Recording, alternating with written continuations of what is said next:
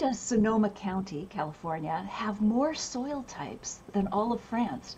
And how does that affect the wine you drink?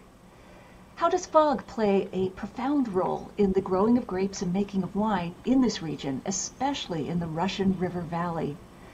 And why are traditional Eurocentric food and wine pairings, those rules, why are they somewhat outdated now? Well, tonight you're going to get those stories and tips that answer those questions. If you're watching this video on the replay, please get into the comments and type the word replay. Let me know where you're logging in from, what's in your glass. And of course, if you're here on the live stream, I want to know where you are, what you're enjoying, what the weather's like, anything you like. I'm Natalie McLean, and I teach popular online food and wine pairing classes, and you've just joined one of the most passionate groups of wine lovers who gather every Wednesday at 7 p.m. Eastern on Facebook Live and YouTube to talk to the most interesting people in the world of wine, like our guest, whom I'll introduce momentarily.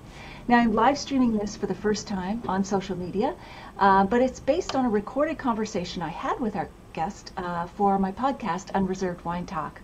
I'll be jumping into the comments, though. I'm here live in the comments as we watch it together, so that I can be more active in answering your questions. And I really do want to hear from you.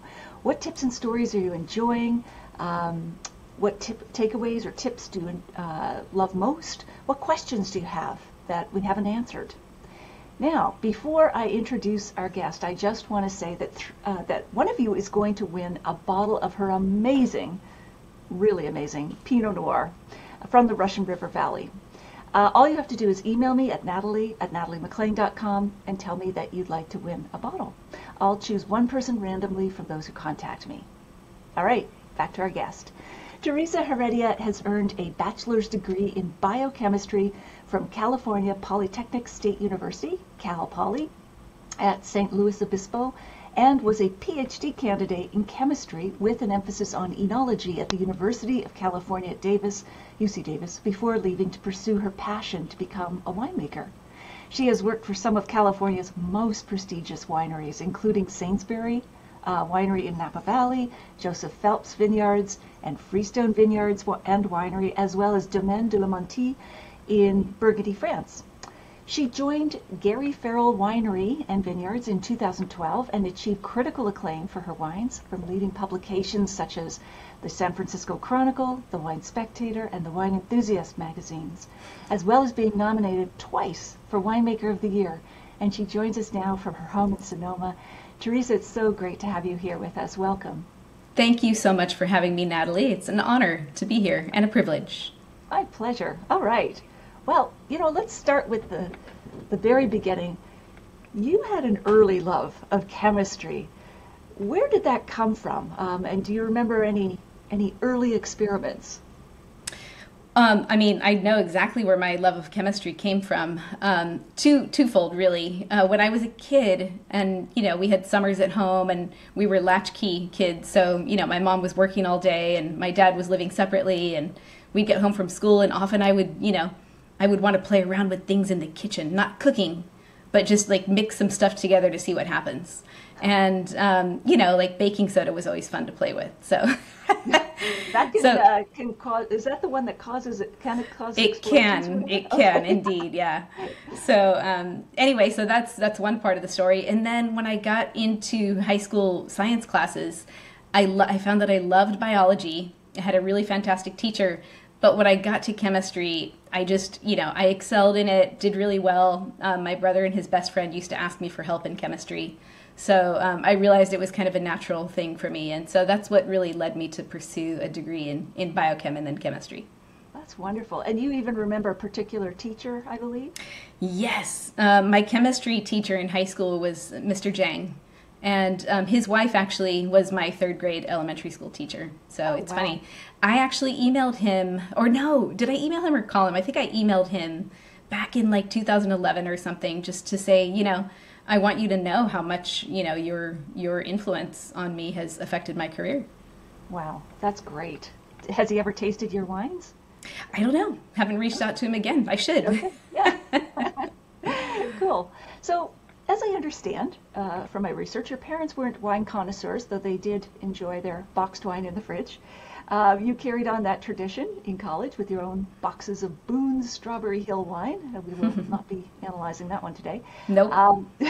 What happened to you and a friend when you were out enjoying an adult beverage on some floaty rafts back in those days? Oh my gosh, yeah. We're talking Boone's Farm Strawberry Hill sweet wine, right? It's like sweet fortified wine. And we were camping at Lake Havasu in Arizona, and it was just a really windy day. And I think a monsoon came in, and we were on our two little floaty rafts. Each of us had a little cup holder, some Boone's Farm in the cup holder, and we got blown out there, and the Coast Guard had to come on its raft and Wow. and pick us up. So we weren't that far out there, but it was far enough that our little floaty rafts that we're trying to paddle with our hands wasn't good enough. So yeah. Well, that's extreme wine tasting. So that's Extreme. An early taste of that. Yeah. Now, you were still pursuing your PhD in chemistry when you and your partner traveled through Burgundy, Bordeaux, and the Rhone Valley in France. Tell us about your experience at the renowned restaurant Ma Cuisine in Beaune, Burgundy. I've been there too, and it's amazing. It's so casual, yet the food is mind-blowing. But tell us what happened to you. So we were there.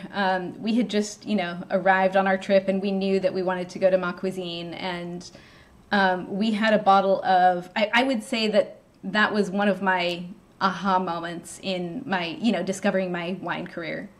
And we were there, so we had a bottle of I think it was a 1995 Denis Morte Clos de Vougeot. And it just blew my mind because I had consumed some lower end Burgundies in California, but they're a lot more expensive here. And, to buy them is just, to get the high end ones is not affordable, especially for graduate students.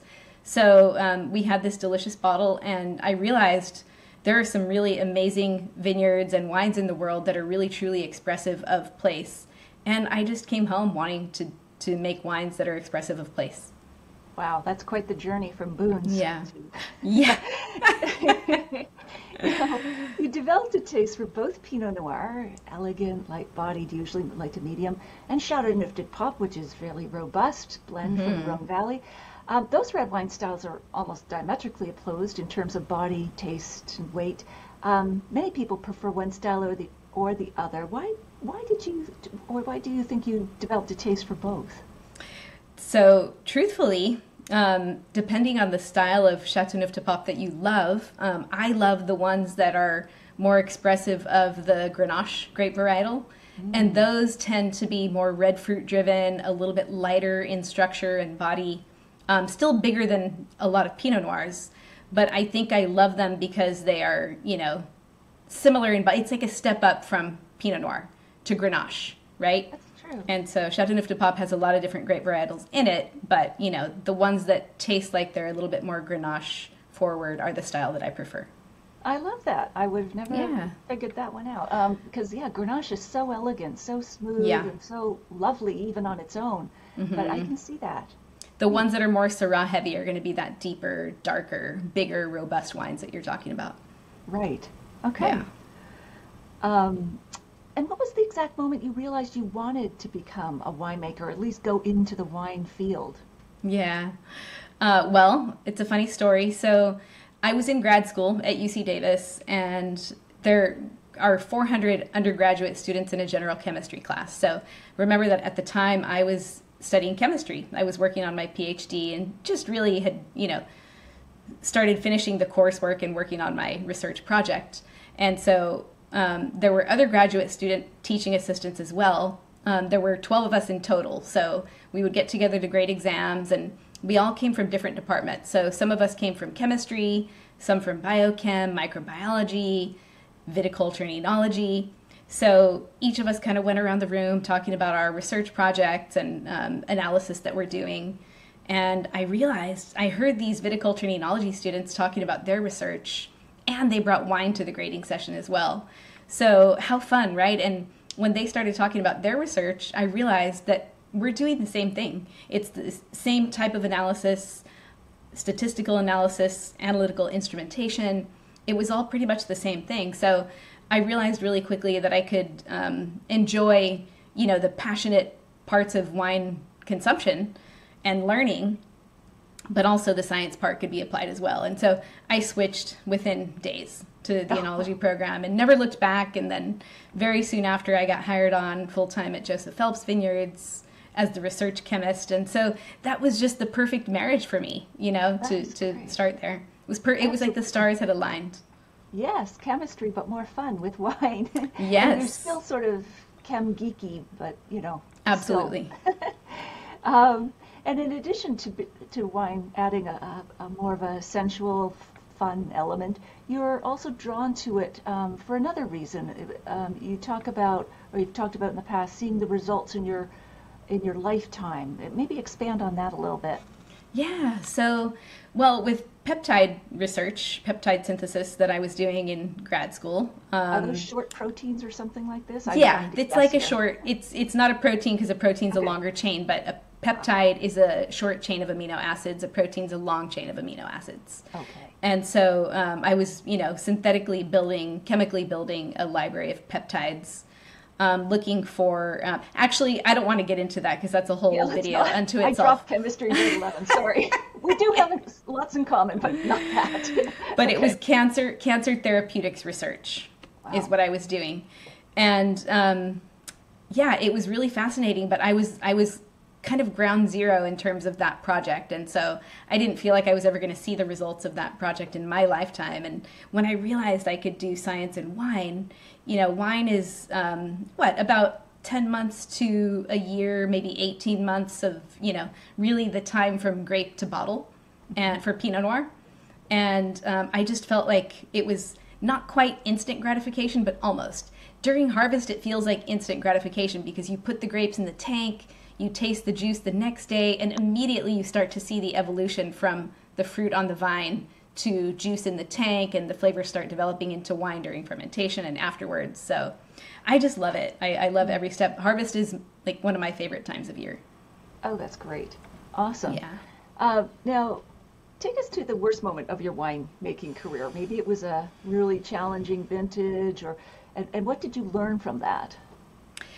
Yeah, there are a number of different times. I mean, 2020 was a really tough year, but everybody knows about that, tough? So that's boring. 2020 was tough because of the fires. You know, it was just widespread all over Sonoma and Napa counties, but everybody's heard about that. Everybody knows about that. So going back to my time at Joseph Phelps Freestone Vineyards, it was my third full-time harvest in the winery, in the new Freestone winery that had been built in 2007.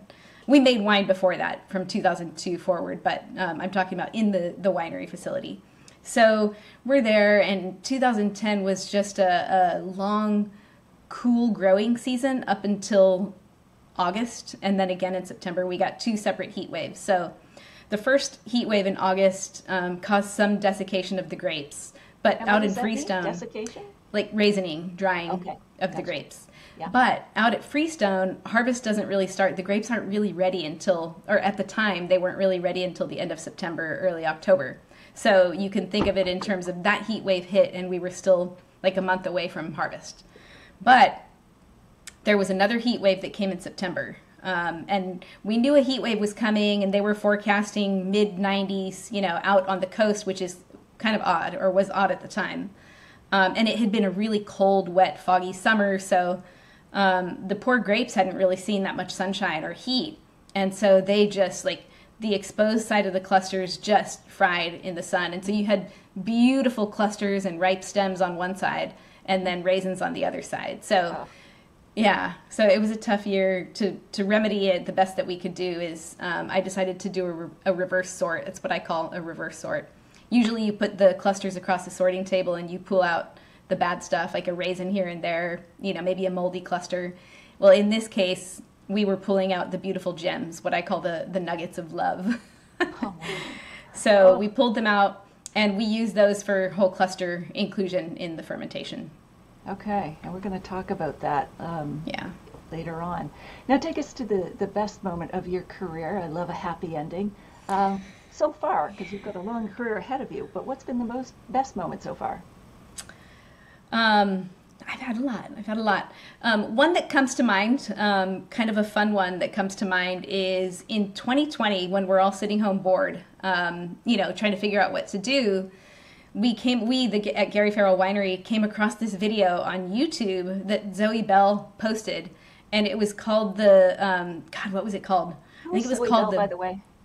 A famous actress, I believe. Okay. And she posted this video. I think it was called the Boss Bitch Fight Challenge. And so it was all on video, right? And so it was just camera work, tricks of the camera. And so there were a bunch of famous women like Cameron Diaz, Rosie Perez, Florence Pugh. And so each of them was like either throwing an item, and then, they would each record it, right? And so the person who put the video together made it look like the person was throwing it before, and it hit the person who's next on video. And it went on. I think there were at least like 10 or 20 different women.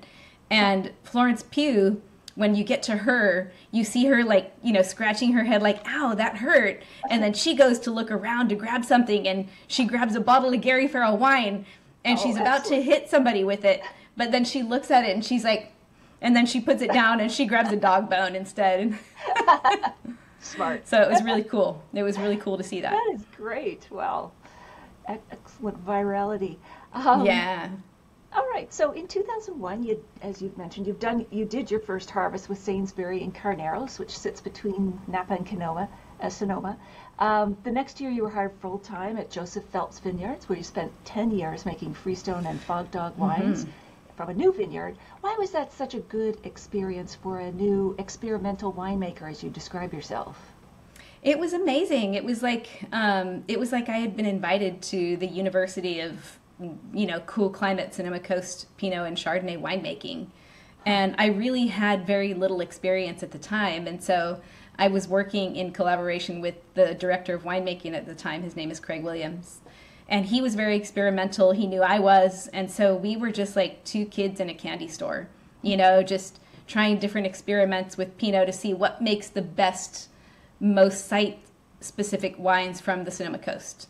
And I just had so much fun. And I feel like it was a really unique opportunity for a young winemaker to learn to really jump in the deep end of winemaking and learn. There was no brand established. There was no winemaking protocol established. So it was all game. Yeah. Wow. That is great. What a great experience. It was tremendous. First one, because you also had the mentor too. You weren't left on your own flying alone. Mm-hmm. That is great. I'm going to ask you a few questions about what happens as you make wine now, because I'm just really interested.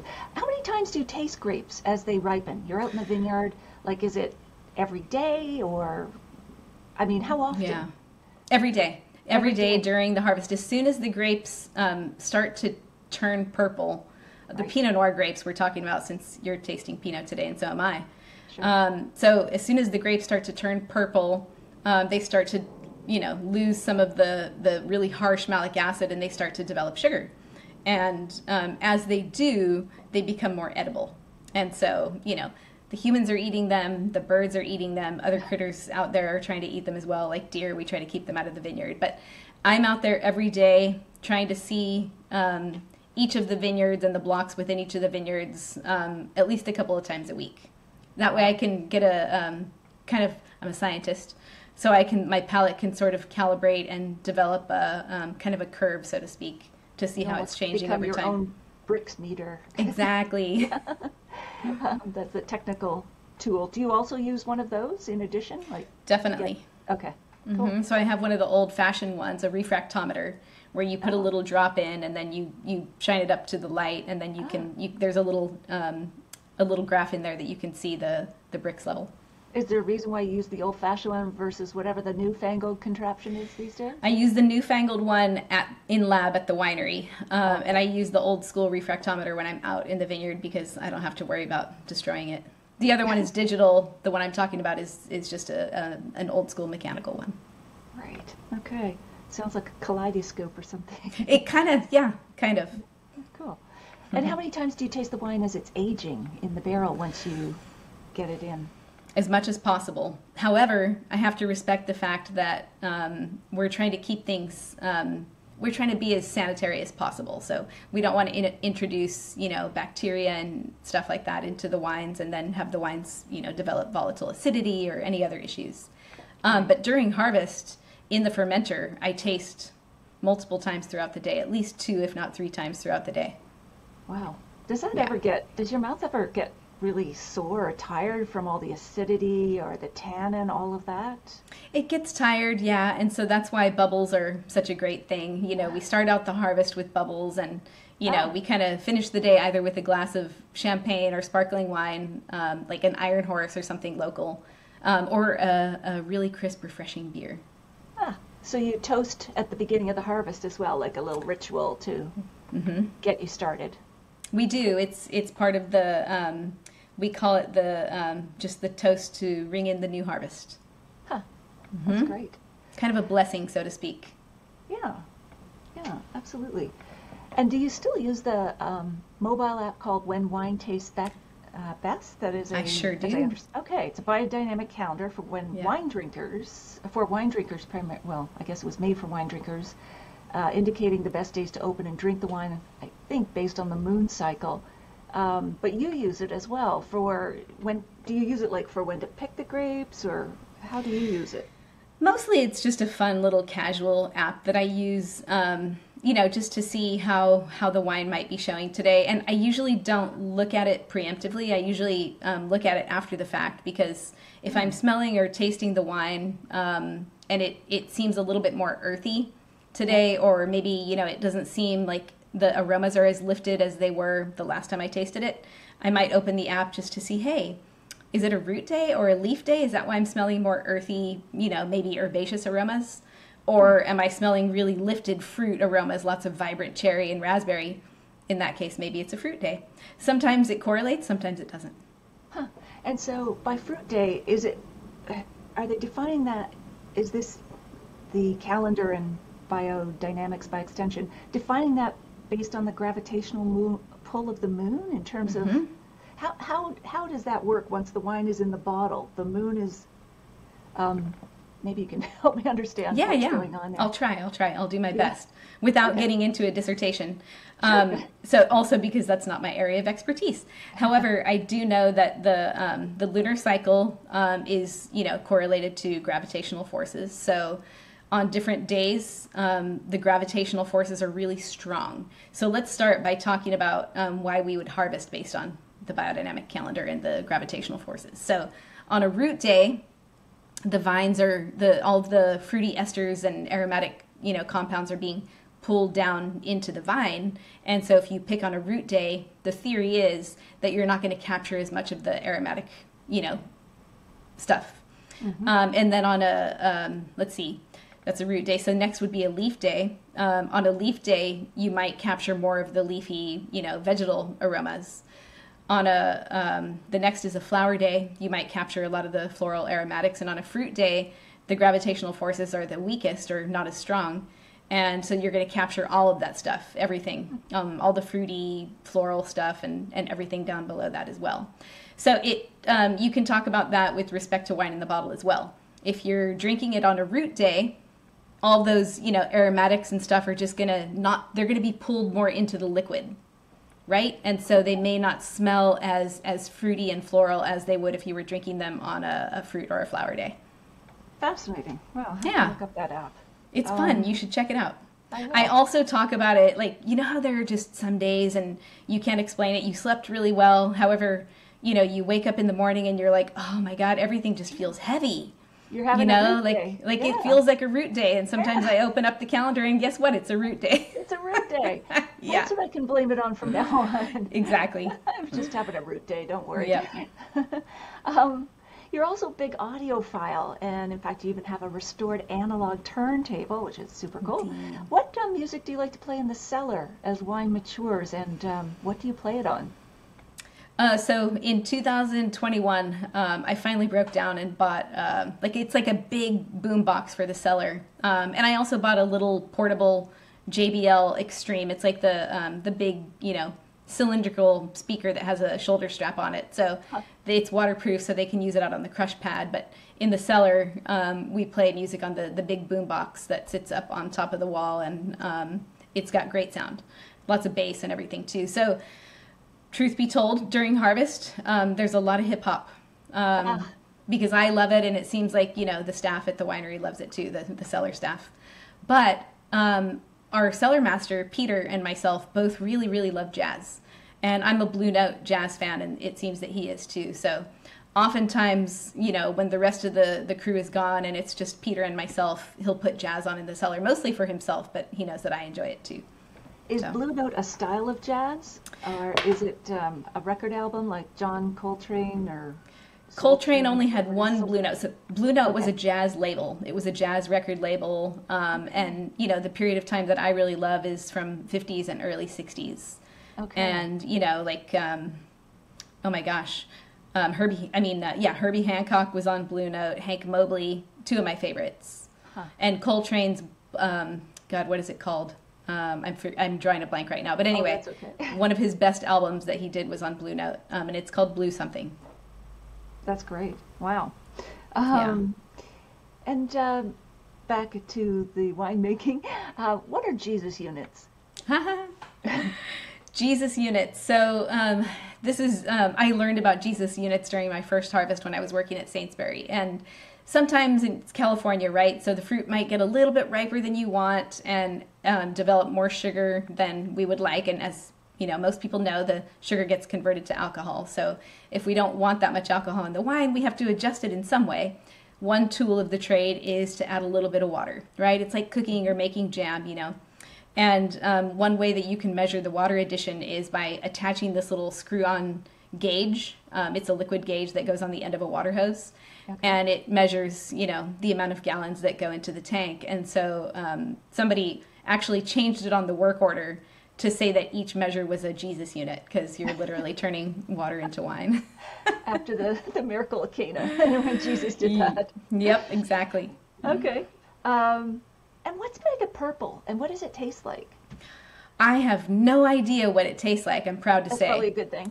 But I do know what it is. Okay. It's really, really concentrated grape juice. So it's just grape juice concentrate made from ruby red grapes, I believe. And Are those ruby red table grapes. Ruby red. I think they're table grapes, but they have you don't really eat them. I don't think they sell them in the store, but they have you know, red purple skins, and they also have really red purple flesh. So imagine the amount of color that you can get. Right, right. And so, why do some winemakers add Mega Purple to wine? I mean, they're trying to add color and body and texture and, you know, just make bigger, bolder wines. Right. So it's kind of, perhaps, depending on your viewpoint, an adulteration, like using too much oak For sure. or too much sugar, chaptalizing or whatever. Yeah. Exactly. The chaptalization, you know, in some cases is absolutely necessary, and you can't really tell that it's there. I don't think people are necessarily doing it to make bigger, bolder wines. They're just doing it to correct something that happened to that particular harvest. But Mega Purple and Mega Red are, in my opinion, one of those, you know, adulterations that I'm just not a fan of. Sure. Absolutely. Yeah. But some people chaptalization. might need it. Yeah, that's true. I guess. Yeah, to amp up the volume depending on what they're going for, market-wise and Exactly. style-wise. But I think they should call chaptalization reverse Jesus units. I think that would be easier to understand. Yeah. Anyway. Exactly. I'll have to think about a name for that. Yeah. RJU. Anyway, you joined Gary Farrell Vineyards and Winery in 2012, and the winery that Gary Farrell himself founded in 1982 in the heart of Sonoma County, and he had been a handyman, if I understand correctly, at Davis Bynum Winery for a few years. The owner invited him to make a small batch of wine. His first wine won a silver medal at the Sonoma County Harvest Fair. What do you think was Gary's best or unique skill as a winemaker? Gary, believe it or not, I've never met him, but Wow. I've heard so much about him over the years, and he was just a fastidious winemaker. I think he is. I've heard from people who know him really well that he liked to wear white. In fact, somebody recently told me they used to call him the man in white. And as a red winemaker, you know, wearing white is really brave, right? But Right. that also goes to show that he's very fastidious and clean, and he's not spilling on himself. And so that says a lot about his personality. And that really allowed him to make wines that are, you know, a really clean expression of the Russian River Valley or Sonoma Mountain, whatever wine he was making. Wow. I won't wear white to any sort of wine tasting. I usually got black and still wine stained. Anyway, Yeah. now the winery is perched, as I understand, high atop a hilltop overlooking the stunning Russian River Valley. Tell us what we see from your tasting room and the terrace. It's a really beautiful view. In fact, it's what really told me that I had to accept the job at Gary Farrell. I went there to go do a tasting, and I walked out and looked over the terrace, and I was like, yes, I could work here. I could spend a lot of time here. So what you see, you looking over the terrace, you see the line of trees that are lining the Russian River itself. You can't see the river itself, but you can see the trees. And then you can also see on some days, if you're looking down in the morning, like during harvest, you can see the what looks like a Milky Way, kind of a conveyor belt of milky white fog just moving along the river. It's really cool. Huh. And vineyards you see from the top of the terrace as well. Right. And are there other mountains that rise up sort of on either side of the river, or are you sort of perched on the highest point and then the valley spreads out below you? Yeah, it's the valley spreads out below. You can see some rolling hills and vineyards on the rolling hills, but yeah, that's mostly what you see. Awesome. Sometimes, if I understand correctly, you hang out in the tasting room, petting the winery cat. I hope the cat is still with you. Is the cat still there? He is. His name's Benny. He's Benny. a great. I thought He's it a would be great cat. Chardonnay or I don't know. No. Paws or something. No. Okay. Benny. I'll tell All you right. about his name. His name is Benny the Jet Rodriguez. And if anybody has seen The Sandlot, our former tasting room manager was a huge movie fan, and so he loved The Sandlot. And Benny the Jet Rodriguez is the kid who runs really fast in the movie. Oh, gotcha. Great. Yeah. So this is Benny. So what is the oddest or most amusing or whatever thing visitors have said, especially when they didn't realize at first that you make the wine? Yeah, that's a good question. I don't know. I mean, just the mere fact that some of them didn't realize that I was the winemaker and, asked me, where's the bathroom, or, can I get a wine glass, or, yeah, exactly. Here, Sure. hold my beer. Because I'm not making myself, known either, and I'm just out there petting the cat. So, yeah. Most of them just want to ask questions about the cat. That's good. So even though Gary Farrell, of course, is retired, he remains such a legendary figure in California winemaking. I know you've respected his tradition, but how did you find ways to step out of his shadow and make the wines your own? It's a really good question. It was tough coming in to Gary Farrell. I felt like I had really big shoes to fill.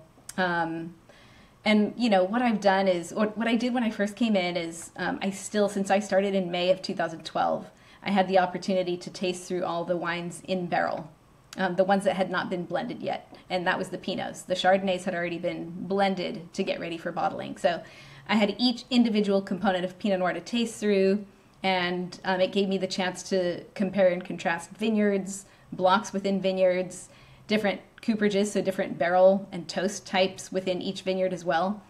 And I went out to the vineyards, tasted as much as I could, and I didn't come in immediately thinking that I could just use the techniques that I applied to making the wine at Freestone, because we're in a different climate now. I'm in more inland in the Russian River Valley, where it's a little bit warmer, and Freestone is out near the coast, and so totally different fruit profiles and different tannin structure and everything. So I came in wanting to respect the fruit, respect the existing winemaking, respect the style, the historical style of Gary Farrell wines.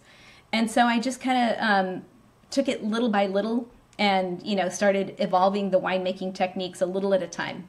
So, for example, I started buying some light toast barrels, but I bought maybe 30 light toast barrels that year of our full order, which was, we probably ordered about 200 barrels. So, a small experimental amount. And I also introduced a little bit of whole cluster fermentation. We started talking about that already. So on and so forth. I could tell you all kinds of winemaking techniques that I've evolved over the years. There's a lot that you can change in the winemaking practices. And I've changed almost everything along the way, but the finished wine in the bottle is still consistent with the style that Gary was producing back in the day. Just, different qualities, but similar. Does that make sense? Yeah, it does, absolutely. How would you describe that signature style just overall, especially for, say, the Pinot Noir? Yeah, so the Pinots that Gary used to make and the Pinots that I make are not only truly expressive of place, they have a lot of terroir, site specificity, whatever terminology you like to use. They're also a little bit less ripe, so lower in alcohol. They've got really crisp, vibrant, fresh acidity, and they're made to pair with food. My favorite type. All right. And what makes the Russian River Valley, which is an American viticultural appellation, or AVA, that was established in 1983, different from other AVAs or subregions in Sonoma, such as Carneros and Chalk Hill and Dry Creek Valley?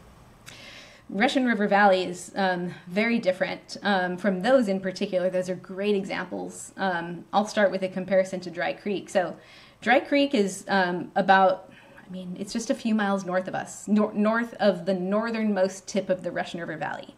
But Dry Creek is where you find Zinfandel, right? It's mostly known for Zinfandel. We grow a little bit of Zinfandel here in the Russian River Valley as well, but it's very different. So here in the Russian River Valley, for the most part, a lot of our vineyards are at slightly lower elevations. A lot of them are right next to the river, like our Rocchioli vineyard, for example, as well as our Bacigalupi vineyard. And being adjacent to the river, that means that they have, kind of gravelly riverbed soil. And also the Russian River is acting like a conveyor belt and pulling the fog in from the Pacific Ocean and chilling the grapes down at night to help capture natural acidity. So the vines really retain ample natural acidity, and that's a defining characteristic of the wines. So does Dry Creek Valley not get the same amount of fog, or do they just really get very little fog at all? Like, is the fog a big difference?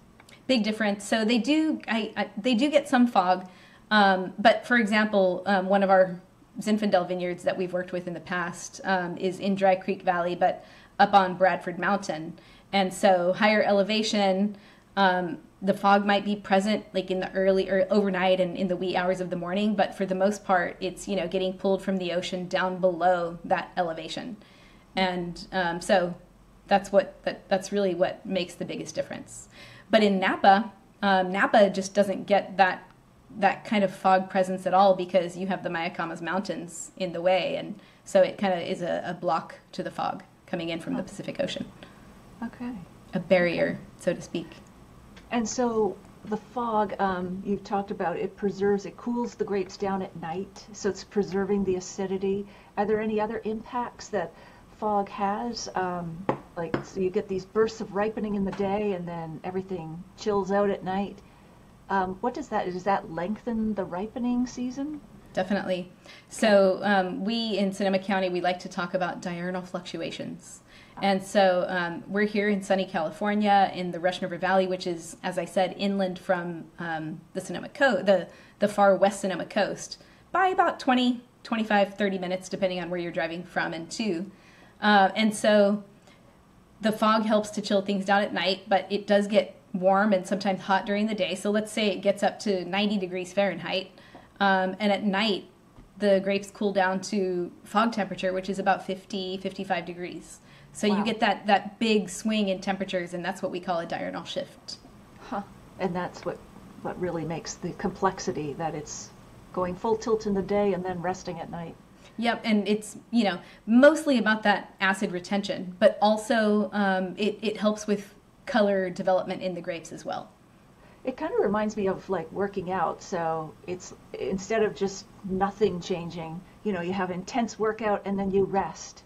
And it's during that rest period, you're repairing, and then, anyway, I don't know if that's a good metaphor or not. But it's a great one. Okay. Okay, great. And you said the river, is it the river mostly that draws the fog off as the day goes on? The fog is burning off in the sun, okay. And the river is, mechanically pulling it through, from the Pacific Ocean into the valleys, the Russian River Valley. And then it just kind of burns off as the sunny day develops on throughout the day. Right. Okay. So the winery produces about 30 cases of wine a year, 60% sold in restaurants. We're fortunate in Canada to get a small number of those cases sold through retail outlets, mostly through the LCBO's Vintages Release Program. But I'm curious, you work with about 35 to 40 different vineyards to produce your 7 vineyard-designated Chardonnays, 14 vineyard-designated Pinot Noirs each year, as well as a blend of grapes from various vineyards under your labels, the Russian River Valley Chardonnay and Pinot, which we're going to taste. It's very similar, I think, to the Burgundian model of being a négociant who purchases grapes from a lot of growers and then makes the wine, rather than the Bordeaux model of a large estate owning their own grapes. How does making vineyard-designated wines differ from those that are part of a blend, apart from the obvious, you know, you've got multiple components in a blend? Right. No, thank you for talking about the négociant model. A lot of people are afraid to talk about négociant winemaking, négociant producers, because they think about buying bulk wine and making cheap wines out of it. Oh, I think of Louis Jadot. Me too. Like the top houses in Burgundy. That's what they do. They're absolutely. Yeah. Mm-hmm. You have a lot of négociant producers like that who are Grand Cru and Premier Cru producers in Burgundy. Some of the best wines I ever had were from négociant producers. So they're buying grapes from, you know, Grand Cru and Premier Cru vineyards and making wine from them rather than owning their own vineyards. And so it's a similar model at Gary Farrell Winery. And what's really, you know, fun and special about making vineyard designated wines, we make the blends as well, but I love both. I love the blending process of putting together this Russian River Selection Pinot that you have. But I also love making each of the individual vineyard designated wines because they all have such really tremendously unique characteristics to them. Some of them are dark fruit, you know, the cool climate stuff, you know, like Hallberg and McDonald Mountain. They've just got this really beautiful, you know, blue, red, and purple fruit qualities to them and bigger, you know, deeper tannins versus in where Rocchioli and Bacigalupi are located, a little bit more inland in this neighborhood that's called the Middle Reach. It's a warmer climate. Acid is there. It's a defining characteristic, but it's not quite as prominent as from those cooler climates. And so it's just fun, you know, to play around with different percentages of whole cluster from the cooler climates. You can do a lot more whole cluster inclusion from cool climates than you can in warm climates because fruit ripens ahead of the stems. The stems, you know, need a little bit more time, and so in cooler climates you get more extended hang time. And you can do, I've done as much as 100% whole cluster from Green Valley. So let me see if I understand. Is it the stems that ripen before the grapes? The grapes ripen ahead of the stems, especially in warmer climates. Okay. Mm-hmm. Oh, in warmer climates. But in your area, what's ripening first? Well, in the grapes themselves are generally going to ripen ahead of the stems. And so you kind of want, in cooler climates, your fruit is getting an extended hang time. And the more time you have for your fruit to ripen, the greater chance you're going to have of stem lignification or stem ripening as well. Okay. So if you're lucky, you get some ripening of the stems where you can use it in the fermentation and get some really beautiful spice characteristics, savory aromas and flavors, black tea, and also you get some tannin in the wine as well from stem inclusion. And the stems have a lot of potassium, so they also can have a natural deacidification process as well. Oh, really? So it's potassium that deacidifies wine. It must, let me not try chemistry, but glom on to the wine and drop it out? Or exactly. So it's about potassium and acid molecules interacting with one another, reacting, and then it just kind of drops out of the fermentation. Okay, mercifully untechnical. Thank you. Technical. I tried. Without writing another dissertation. So back to the fact that you've got this négociant model. Is that a greater risk for you? Like, you know, because you don't own the grapes until you purchase them. Like, you don't own the vineyards, is what I mean. Or is it the fact that, or do you mitigate that because you've got such long-term contracts? It all nets out?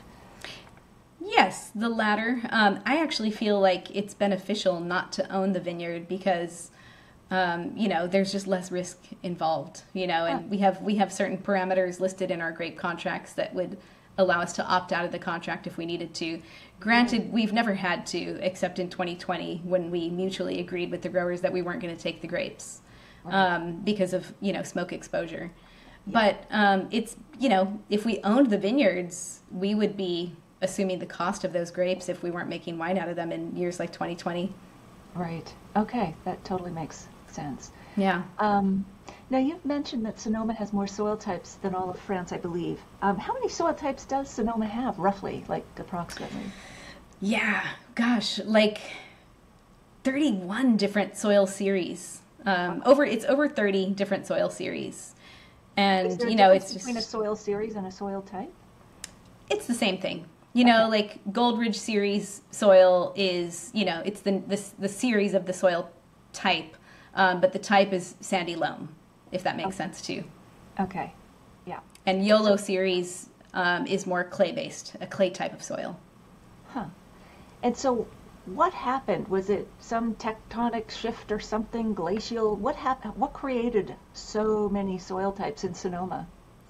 A lot of stuff. There's been a lot of geological activity over millions of years, and there's been, volcanic activity and, moving of the coastal tectonic plates, both of which created the Mayacamas Mountains that are east of us, between Napa and Sonoma.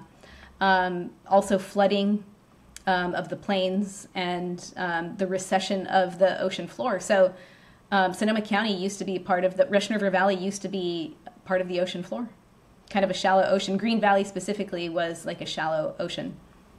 Okay. Isn't that crazy to think about? So is there lots of limestone from fossil ocean creatures? Or? There's limestone, not as much as you get in Burgundy. There's a lot of shale. Sandstone, excuse me. There's a lot of sandstone. And so, Goldridge series gravelly or Goldridge series sandy loam soil has a lot of that in it. It's really cool I've got this really great image of a soil pit that they dug at the Hallberg Vineyard. It's one of our main vineyards. It's in Green Valley, so pretty close to the ocean. And, they dug a soil pit down to below the root level of the grapevines and adjacent to a row of vines so you could see where the roots are. And about 18 inches down, it was probably, between 18 and 24 inches down you could see the Goldridge series fine powdery sandy loam soil on the top. That's called the topsoil. And then down below that is what they call Sebastopol series, which is more of a iron-rich, kind of orange-colored, little bit more clay type of soil. It's clay and sand together. But it's just fascinating to see that. That's also a testament to, the vast geological activity that's happened over millions of years. Yeah, I love those kinds of pictures where you see all the different layers. Now you also talk about wine neighborhoods. You were getting at that with the Middle Reach and so on. Each one having a different. I love your term though, wine neighborhoods, having different microclimates and soil types. So just to go back to that for a minute, the Middle Reach, that would be the warmest one? The Middle Reach is now the second warmest. So we've added a sixth neighborhood to the neighborhoods discussion. And so the Eastern Hills, which are the vineyards that are east of Highway 101, so on the north end of the Russian River Valley and east of Highway 101, so talking Chalk Hill. And it's really warm out there, and you don't get much of the fog influence there as well. But the Middle Reach is the northernmost part of the Russian River Valley. A lot of the vineyards run along the river, as I discussed when I mentioned Rocchioli and Bacigalupi. I talked about the significance of the fog and the type of soil there next to the river. But you also have vineyards that are a little bit on slightly higher elevation, and you don't get as much of the fog influence in those because they're not right next to the river. So you could almost split the Middle Reach into two. You could talk about the vineyards that are adjacent to the river, and you could talk about the ones that are on a hillside. And the ones on the hillside are, more robust, richer, riper, and they have much more of a tannic structure to them. Whereas like Bacigalupi and Rocchioli, the fruit that I work with at Gary Farrell, those wines tend to be more kind of succulent red fruit, lush, soft tannins. Acidity is present, but just in the perfect amount, not as high as Green Valley. So it's a really neat neighborhood to talk about. Yeah, and would you do a little bit of Zinfandel? You said would the Zinfandel be in one of those warmer neighborhoods? So we worked with 2 Zinfandel vineyards during my time at Gary Farrell, and the one in Dry Creek I already told you about, which is not in Russian River. The other vineyard that we worked with was called Maffei, It's still there. We just don't make it anymore. It's in a neighborhood that's warmer. Yep, it's here, not very far from my house, in a neighborhood that's called the Santa Rosa Plains. And it's called the Plains because it's a flatter area. Makes a totally different type of Zinfandel than Dry Creek because of the neighborhood. It's a low-lying area, cold air settles at night, vines retain lots of natural acidity, and the Zinfandel is not going to be as big and rich and ripe as a Dry Creek Zinfandel. That's great. Wow. Yeah. Okay, so let's just see, before I want to get to this tasting, of course. Why do you call Chardonnay a survivor beyond the effect we know that it can adapt to many regions, but what is it about Chardonnay that's a survivor for you? Yeah. Chardonnay is just, they're just really robust clusters and berries. And I find that, with really, big swings in, temperature fluctuations, lots of fog, Pinot Noir is just really susceptible to all kinds of influences. Microbial, big drastic weather changes, which I told you about in 2010, for example.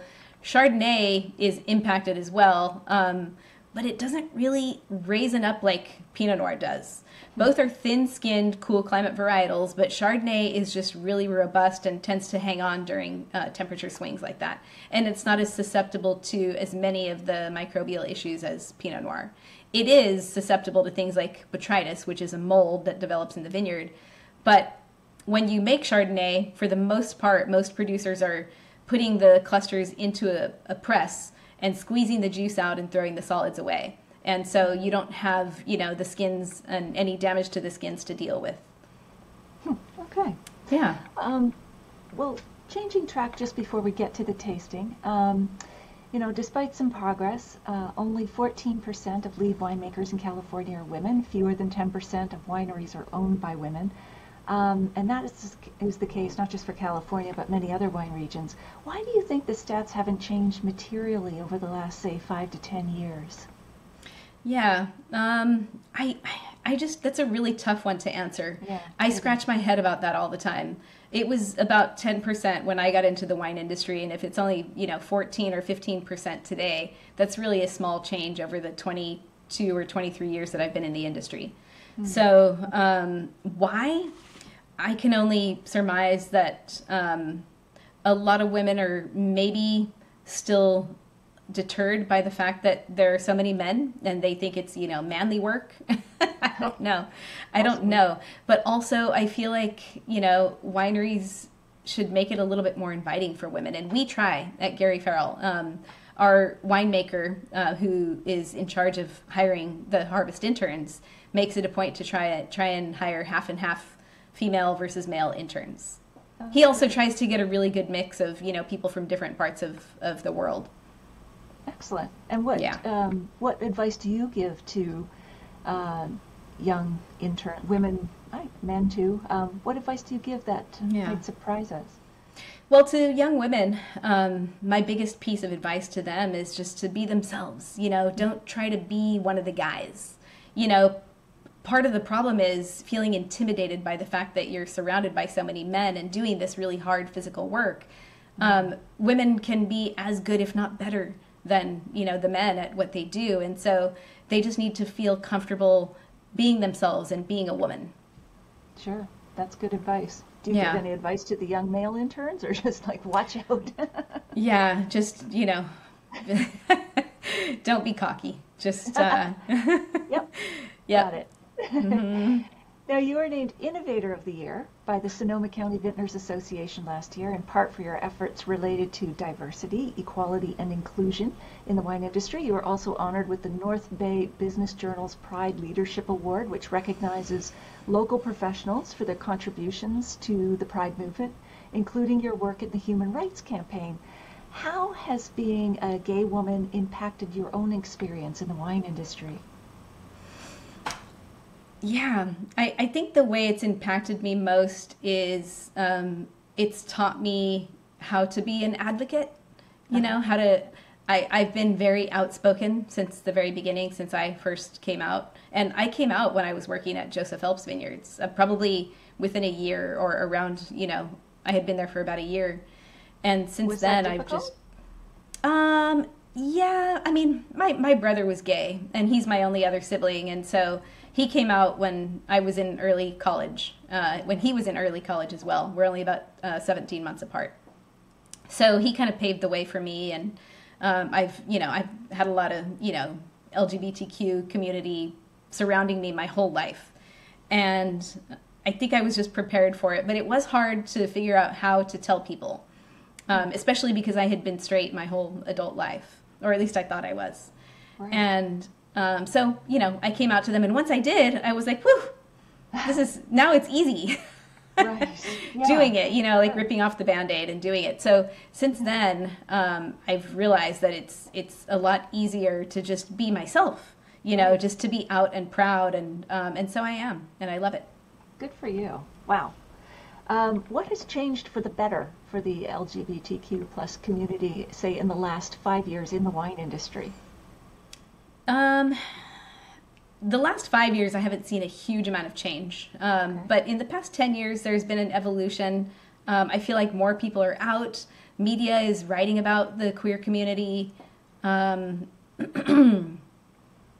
you read about it in newspapers, and, you know, you see videos, postings on social media all the time. And so the more people hear about it and see us, the more they know we're here and that we're significant, and it sort of normalizes things a lot more. Absolutely. And what still needs to be done, in your opinion? I mean, I think a lot of wineries need to just make it feel safe for the LGBTQ community by doing things like using the safe space symbol on your website, or putting, you know, signage up on the door, you know, something about equality, or putting a safe space symbol out on the front door of your winery as well. Just making us feel safe and included. Yeah, that doesn't seem like such a big step.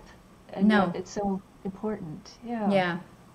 And Gary Farrell Winery became an early supporter and member of the LGBTQ Wine Society, which brings together, as I understand, wine lovers, wineries, restaurants, hotels, retailers in Sonoma County.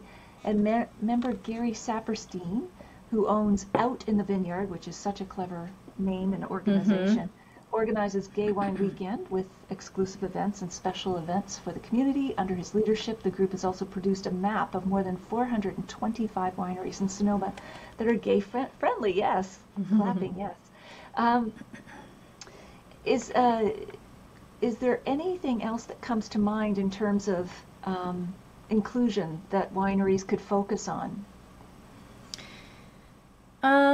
Hosting events would be amazing. You know, hosting events during Pride Month, or featuring a special Pride wine.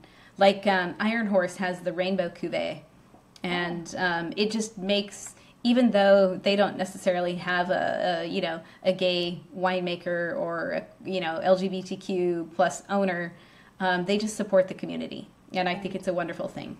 Yeah, absolutely. So if anyone is planning a trip to Sonoma, what are your best 2 tips on visiting the region itself?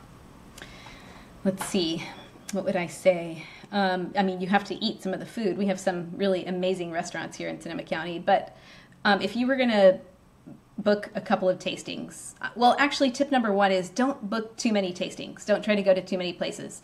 Sit and enjoy. Book 2 or 3 in a day, and I wouldn't actually do more than 2. Right. And I would try to book them in, choose one that's, you know, a well-known, a big-known winery if that's your thing. But I would say pick one that's off the beaten path as well, and really just try to, you know, explore the different off the beaten path areas of Sonoma County. Cool. And what about when they visit Gary Farrell Winery? What are your best tips there to get the most from their visit? Yeah. Well, tip number 1 would be book the last appointment of the day if you can, because you're not going to want to leave. So you don't want to feel rushed. Right. And what else would I say? If the weather is nice enough, I'd say sit out on the terrace and enjoy that view that I told you about earlier. Absolutely. And don't assume the woman petting the cat is there to take your coat. exactly. But I'm okay. I'm also okay when people don't know that it's me. I'm not the kind of winemaker who has the ego and needs to be recognized all the time. Sometimes I just want to sit out there and just be a regular old, person hanging out on the terrace. I hear you. All right, let's taste. I've been waiting to get to this. I'm looking forward to it. So I'm very fortunate that I have your Russian River Pinot Noir here. Do you have it as well there? No, I have two fun vineyard designated Pinots. Oh, great. Good. Yeah. So we'll have a broader swath to talk about. So maybe you can, like we've talked about this, it's a blend, I assume, of different vineyards from the Russian River, just as you do one Chardonnay like this. Maybe tell us a bit about this in terms of whatever you want to tell us about the background or how it smells and tastes to you as the winemaker, food pairings, whatever you like. Oh, yeah. So blending that wine is one of my favorite parts of my job. So it's comprised of about, let's say, 25, 24, 23 different vineyards. And so it's fun to do the blending sessions when we're putting those wines together because we're sitting down and doing blind tastings and figuring out which vineyard designated components are the ones that are the best for the Russian River Selection blend. Now keep in mind that, if we're working with 30 or 40 different vineyards, that's all of our Pinot and Chardonnay. We're working with, 20 some odd different Pinot vineyards, and each of them is a component of the Russian River Selection blend. And so, it's like cooking in many ways, putting something that's darker fruit and something that's more red fruit that's lush and soft on the palate. But another component might have really bright acidity, and another one might have really big, robust tannins. And it takes a little bit of each one to make the Russian River Selection blend perfect. And that's why it's so much fun to put it together.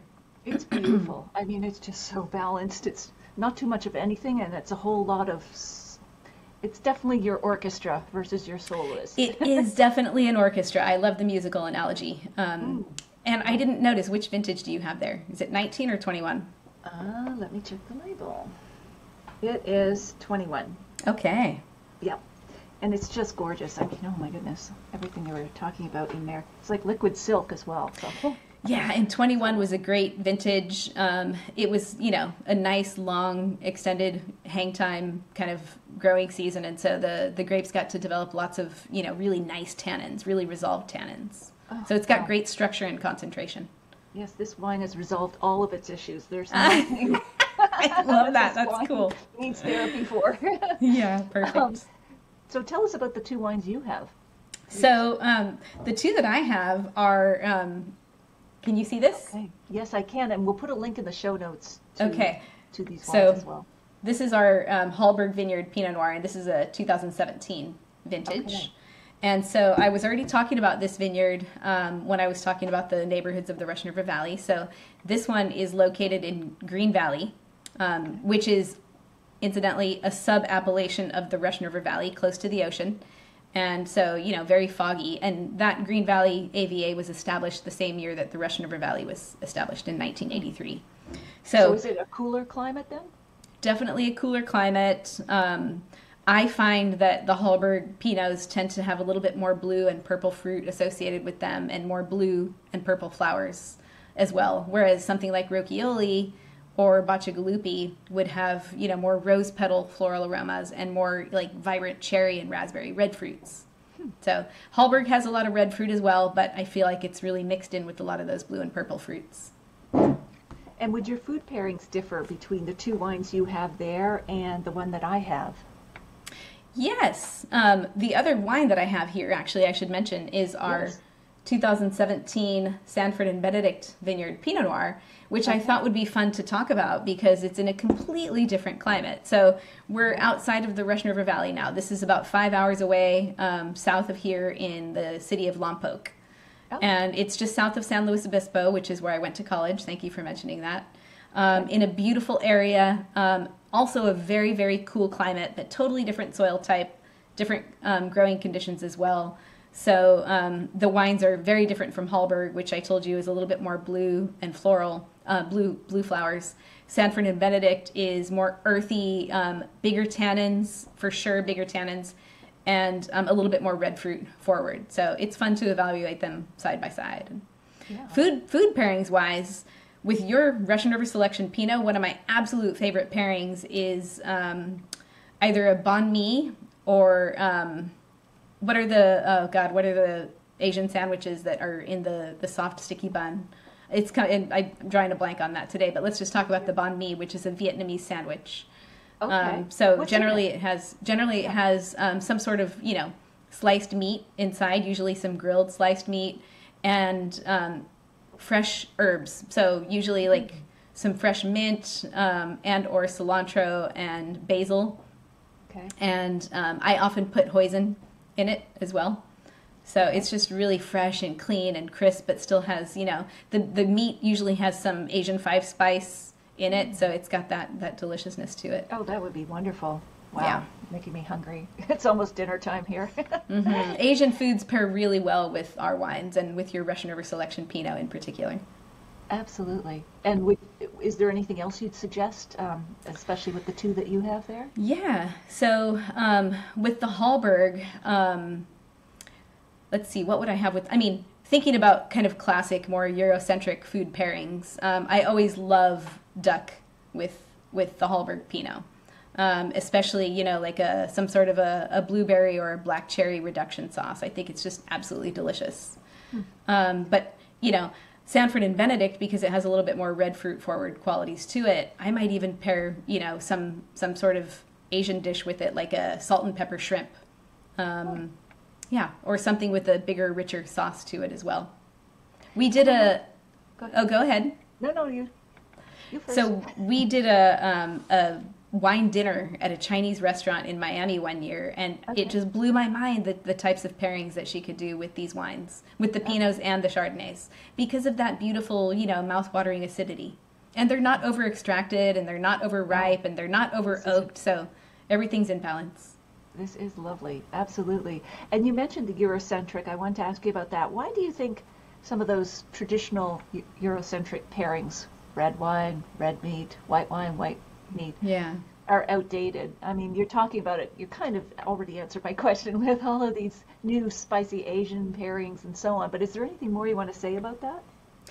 Absolutely. So just in the name, the Eurocentric pairings, it's just it really is very insensitive to cultural and socioeconomic differences, right? I kind of try to think about it like an IQ test. IQ tests were made for people of a certain socioeconomic status and cultural background. That's true. So there are a lot of wine consumers from all different parts of the world. They don't all come from Europe. And so we have to try to flip a switch in our brains to try and think of different descriptors and different food pairings that are more, relevant to people from different cultural backgrounds.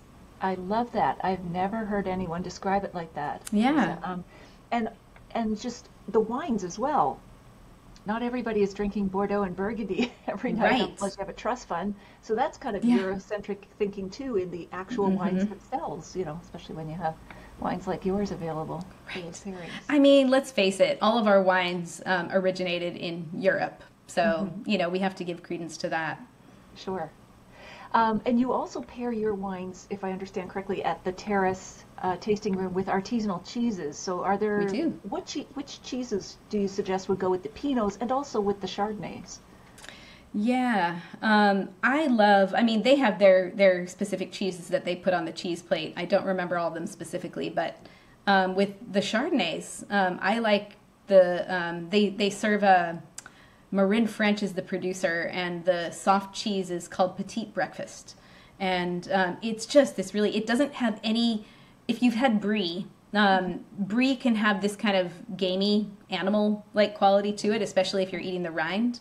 But the Petite Breakfast is just creamy and mild and soft like a brie, with a little bit more firm texture to it. But it pairs beautifully with the Chardonnays because it doesn't dominate any of the Chardonnay flavor characteristics.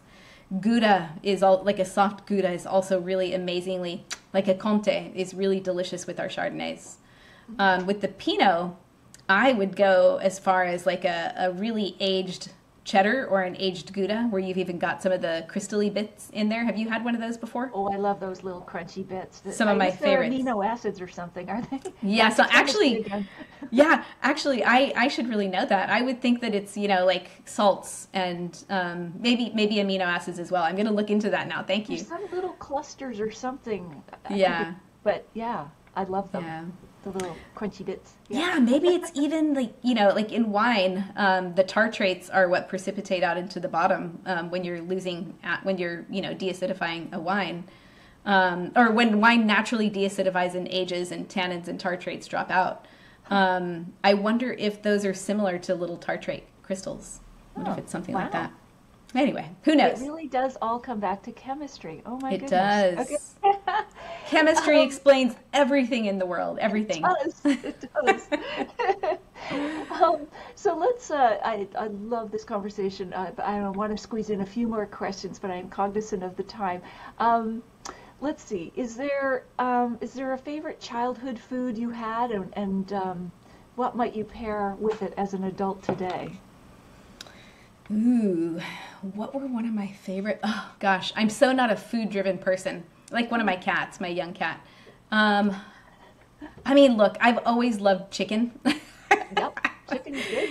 And I've always loved the drippings in the pan. My wife will make fun of me because as soon as we're done with a meal, I'll eat a modest meal and then I'm cleaning up. I'm the cleanup crew. She's the cook and I'm the cleanup crew. So, I'm always going to want to scrape the little bits off the bottom of the pan. And I feel like that in itself could pair with something. That could be a delicious pairing. I love that. Drippings. That's where all the flavor is. That's how you season a pan. So that's where the good stuff is. You got little bits of, meat and little bits of the sauce that's left or the seasonings from whatever your chicken was cooked in. Oh. So, I would pair that with our Hallberg Pinot since I have it right here. Yeah, actually, I should be tasting a little bit of this wine. Go ahead. Yeah. Let's see. What do you have any useful wine gadgets you've come across that you'd recommend? Oh yeah. I mean, may I mention a few? Would that be okay? Yes, absolutely. So my absolute favorite one that I think is kind of a life changer for anybody who drinks older wines is the Durand wine opener. Have you heard of this? Is it the two prongs? It has two prongs. A dried out cork, yeah. Yeah, so it has those two prongs. That's an Asso. But the Durand has the worm corkscrew as well. Okay. And so it's a genius device. I don't own one. They're about $150, and I haven't purchased one yet, but I need to. K&L Wines in South San Francisco has it for $125 right now, so I think I'm going to grab one. But it's really a life changer if you're pulling the cork out of an old bottle, because as you know, corks age over time and they start to kind of break down, and it can be really hard and impossible to remove an old cork from a bottle. If you have the Durand, you put the corkscrew in first, get it all the way in there, snug up against the cork, and then you just put the two prongs of the Asso part of it down in it, and then you pull it out like you would using an Asso, but the corkscrew itself acts as an anchor. So it's a really necessary device for people who drink older vintage wines. Yeah, great design. And then another of my favorite things that I believe it or not, I very rarely use is this guy. This is a little bottle closure. It's called Repour. Repour. I really should get some in the house, but it's intended to use, as you can see, I don't know if you can see here, but there's this little hole in the bottom there. There's a little sachet of some sort of chemical inside there that acts as a oxygen scavenger or kind of a desiccant, so to speak. And so when you get it, it has a little foil cover over the hole, and you just take it off. You can put it in your bottle, screw it in there really good. And if you're not going to drink the wine for a few days, if you leave it closed up, it actually pulls oxygen out of the air in the bottle and helps it to age. And, Repour's website also says that it kind of like pulls oxygen out of the wine as well. So if you want to read more about chemistry, look at the Repour website because they explain the laws of the chemical laws behind it. Yeah, so pretty cool chemistry. Stuff. Yeah, exactly. Yeah. Those are great. Any others, or I didn't want to cut you off if you had more gadgets you wanted Oh, to no, that's okay. My other favorite gadget is this scary one right here. Oh, a saber. This is right? a saber, yeah. Oh, yeah, that's lethal. It's not really, it's not It's not sharp at all. It's just it's an iron horse saber, actually. Okay. So I can rub this, it's not sharp at all. It's just intended to use the other side to, Right. remove the top of a champagne bottle when it's Right, it's under so much pressure. Yeah. Yeah. Well, that's great. Yeah. Um, so if you could share a bottle of wine with anyone in the world, living or dead, who would that be? And what wine would you open? What would you ask them? Oh boy. Anyone in the world, huh? Yep. I'm gonna go with it's two people. I can't separate them. I've always wanted to sit and break bread with the Obamas. Oh, that'd be fabulous. If I could, I want to sit down and I would drink any bottle of wine with them. But boy, it would be the most amazing thing in the world to drink a wine that I've never had, which is a La Tâche from Romani Conti in Burgundy, one of the most historical and famous vineyards in all of the world. Absolutely. So, and I just want to hear them talk, and they're so intelligent, both of them. I would love to just hear more from them and just listen, just be the fly on the wall. Absolutely. I can't imagine what dinner is like with them just on a regular Tuesday night. So much fun, right? I imagine it would be a lot of fun. Absolutely. All right. We have just run the course here. It's just so amazing, and I haven't gotten to everything. Is there anything that we haven't covered, Theresa, that you'd like to mention before we wrap up? No, we've covered a lot. I think your questions are all digging deep. This is one of the most deep dive podcasts I've ever done. So thank you. Excellent. Thank you for saying that. I appreciate it. Well, it's been a pleasure. I mean, the stories and tips are just amazing. I love the breadth and depth of your experience. Where can people find you and Gary Farrell Wines online? Yeah, so actually, that is something that I failed to mention, is that in May, I actually started my own business called Heredia Wine Consulting. And I've transitioned full-time out of Gary Farrell Winery, and I'm their consulting winemaker.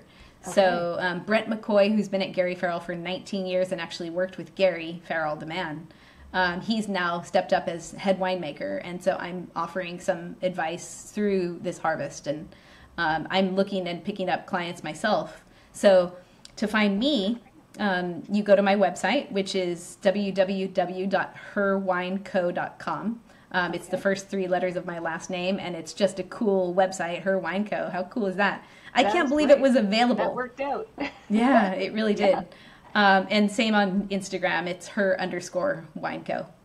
We'll put those links in the show notes as well. Great, thank you. Yeah. And Gary Farrell Winery, check out the website. You can see some beautiful pictures of the terrace as well, and that's just www.garyfarrellwinery.com.